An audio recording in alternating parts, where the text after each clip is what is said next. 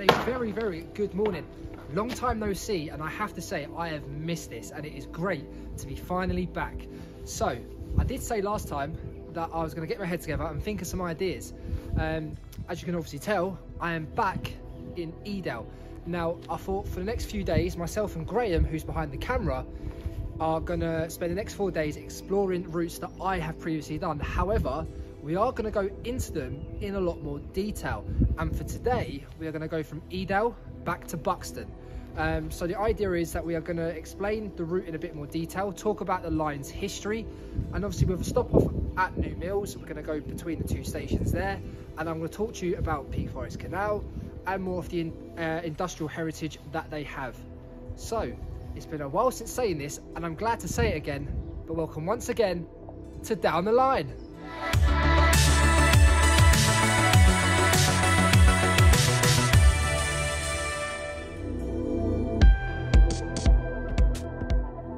So it's not only great to be back doing these videos, but it's great to be back in Edale. As you can imagine, being out for so long, I've been at home extremely bored.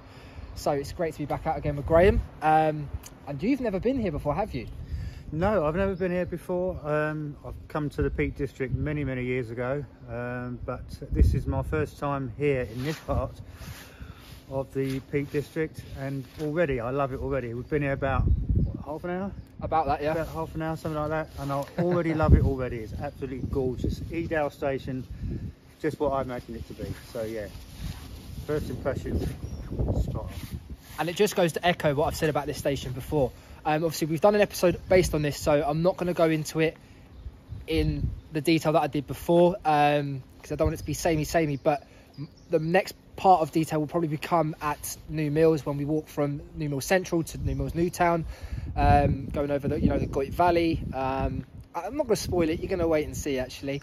But no, our train, well, we're here quite early doing a bit of train spotting, getting the numbers down. I know. 3 numbers already. Yeah, each. Can't complain. Yeah, our train comes in about 35 minutes, and then on to New Mills and the start of our journey. So yeah, bear with, and we will commence very shortly. So if you want to see and learn more about Edale solely, then I have another video which is solely based on that in my videos. But what I will tell you about is the Hope Valley line itself. Now, it was proposed originally to meet its extension from Rowsley to Buxton. However, the Doran, Chinley and Midland Railway had a more direct service from Chinley to Manchester, and thus the Hope Valley line was continued on, and we now know it to what it's at today. By Midland standards, the building of this line was relatively straightforward. However, there were 2 quite big obstacles, and they come in the form of tunnels, which is Calburn Tunnel just up ahead, which I've spoken about before, and also over by Grindleford you've got Totley Tunnel. Now they are both extremely long, and you can just imagine, nowadays we've got all of this equipment and tunnel boring machines and etc, and you can see like we're building HS2 for example, how slow and how long it does take to actually complete quite a lengthy tunnel. Back in those days to build them two, again, it's the time in which it was built, and things like that were built to last. They were done extremely well, as is quite a common feature of the railways when we look back into its past. But yeah, so like I said, we're going to see a couple more services coming past. I think there's a service to Sheffield that will stop, and then our train will arrive. So New Mills is definitely coming up, just bear with.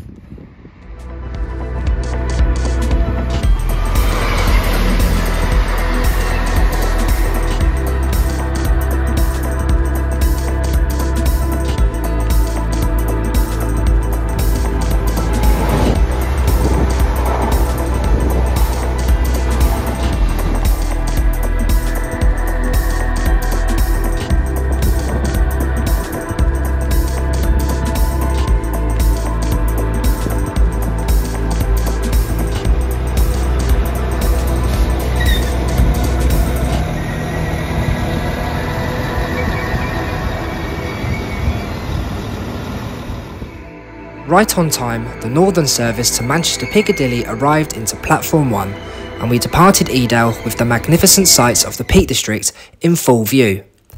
We then passed through Calburn Tunnel just a short way up the line and then on to our first stop of Chinley Station, before arriving at the charming New Mill Central Station to change over from the Hope Valley to the Buxton line.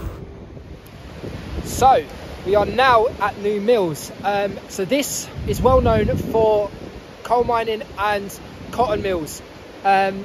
So this has a rich industrial heritage. Behind me is Hope Valley Mill, which is grade 2 listed, and you can just imagine the activity that would have gone on here, and this was one of many.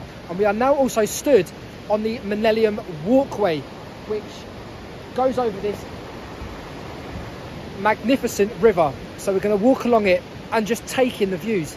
It's brilliant. New Mills lies at the junction of two rivers, the River Goyt and the River Set.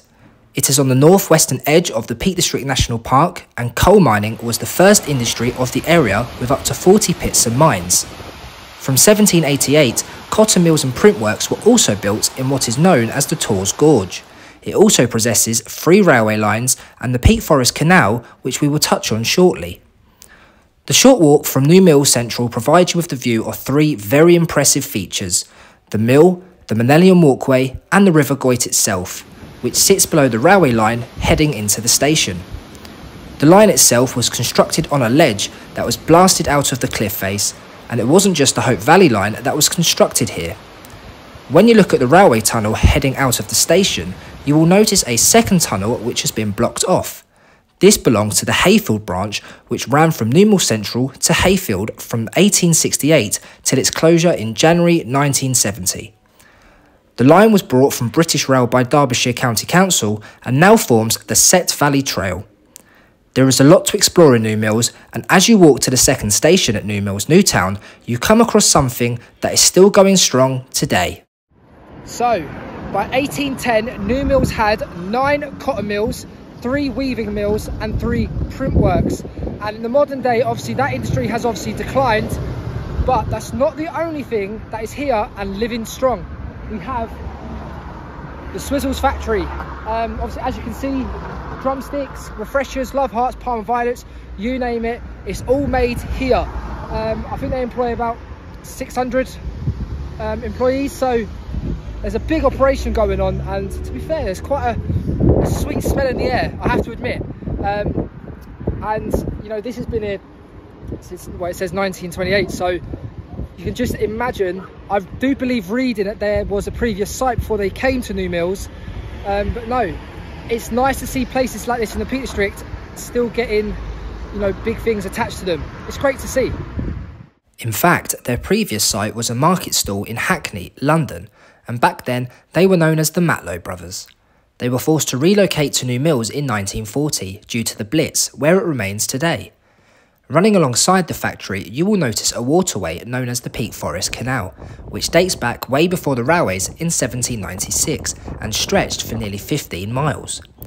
Its purpose was to help bring limestone around Dove Holes, but as Dove Holes is over 1,000 foot above sea level, a Peak Forest tramway was built to carry the limestone to the canal's terminating point at Bugsworth. With the coming of the railways, the canal use declined and fell into disuse, until it was restored for today's purposes in 1974. Right then, so that was a highly enjoyable walk from New Mills Central to New Mills Newtown, and we are now here on the Buxton line. I have to say, it is always a pleasure to walk between the two, because as I've shown you, you know, you've got the Millennium Walkway, you've got the tours, it's just the landscape as a whole, and you've got the industrial heritage that you do walk past, and also the sweet factory. So our train arrives in about 5 minutes time, so I'm not going to ramble on and on and on and on like I am now. What I'm going to do is I'm going to board the train, and on the journey towards Buxton, I'm going to explain more about the Buxton line, its history, in a bit more detail for you. However, we're not going straight to Buxton. We will be stopping at Chapel-on-le-Frith. As you know, I've been there before, but I feel like it's a station that I need to show Graham. So I'm going to do that. But also, I will delve into a bit more history there of another railway that was close by. So, let's learn more about the Buxton line. The Buxton line connects Buxton to Manchester and comprises of 15 stations with a total length of 19 miles. It originated with the Stockport, Disley and Whaley Bridge Railway, which was built by the London North Western Railway to connect to the Cromford and High Peak Railway. In 1863, they built an extension from Whaley Bridge via Chapel on the Frith to Buxton, which stalled the Manchester, Sheffield and Lincolnshire Railways plans for the area, and also the Midland Railway. The latter two railways were then forced to combine on a line north of the London North Westerns, and it went through New Mills, part of which is the Hope Valley line, and it branched at Millersdale.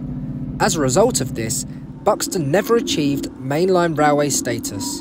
And as we pulled into Chapel on the Frith station, it was time to find out about another line in the area.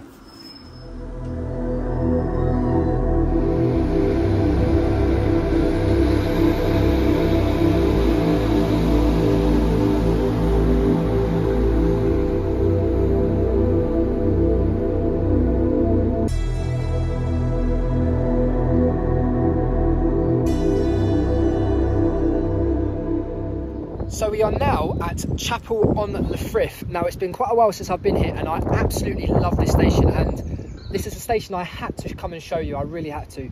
The views are amazing and we'll go down in a second and explore a bit more. But one thing I did want to point out, and you like this, there's a foot crossing between the two platforms. Now this is one of very, very few that remain across the network, and the reason being is, if you look up there, there's a road, path, whatever you want to call it, and there are houses up there, so it's easy access for people to come down as there is no real suitable alternative. So it's must, I suppose, and it has to stay here. So, but I like that. It's a quirky feature. I don't know about you, but I quite like stuff like this. Oh yes, yeah, I've seen little crossings like that before at stations. Little stations like this are really quite quaint and quite interesting, really. Definitely. But yes, I'm going to show him Chapel on the Frith, and then we're going to head down and do something different, which I didn't do last time. Right then, so we've just come a short walk down from Chapel on the Frith station, which is up there, and we've now come down to another railway line. Now this is what is known as the Great Rocks line. I'm not going to go into too much detail because I want to cut away and give you some of the history on it, because it's not just as you see it today. There is actually quite an extensive history here that relates back. Luckily enough, it was a shame we was a bit further down the road actually. We didn't get a chance to get the camera up, but there was a class 66 GBRF with stone train as we went past. Obviously, as we're near Buxton, you can probably link it together. But nonetheless, I'm going to cut away and give you the history on the Great Rocks line. And I think you'll like this. This line originally opened in 1867 as an extension to the Manchester, Buxton, Matlock and Midland Junction Railway, allowing passengers to connect from trains from London to Manchester for the first time. Unfortunately, the line closed to passengers in 1968, leaving only the northern section, which is open only for freight, and emergency diversion for the Buxton line. Freight currently runs along and heads over the fantastic Chapel Milton Viaduct before diverging onto the Hope Valley line in either direction over at Chinley. The line also has two disused stations, which were called Chapel on the Frith Central and also Peak Forest, which still has its station buildings today and is a freight hotspot for railway enthusiasts. We went back to the railway station for the last leg of our journey, which took us to the end of the line at Buxton. There was a stop in between at Dovehole Station, and for a fun fact, did you know that part of the music video for Lewis Capaldi's Someone You Loved was filmed here? A few moments later, we arrived at Buxton Station, and this place holds plenty of railway history. It was also nice to see both platforms being used and made for a great photo opportunity. This is definitely the perfect end for this railway journey, and it was great to experience it once again. Right then, so we are now at the end of the line at Buxton, and this station just screams railway history. As I discussed before, you've got, well, it wasn't just the only station here, as you know, it's commonly known. You've got the original fan window, there's a model inside. Go check out my other video on Buxton. There's quite a lot that I have discussed. However, what I didn't do was discuss the railway history. So based on that, it would be rude not to do another video on Buxton and talk about its sole railway history here. So we're going to do that after a bit of breakfast, of course. But I just want to say to Graham, how did you find your small little stints on the Buxton and the Hope Valley lines? So far so good, absolutely brilliant, breathtaking. The views are absolutely gorgeous. You just cannot describe what it's like on the views. Yeah, it's really nice so far, and loving every minute of it. So there we go, happy chappy. So like I said, we're gonna finish off here, have some breakfast, and come back and do the railway history of Buxton, and it needs to be done. So thank you very, very much for watching, and I will see you next time in another video.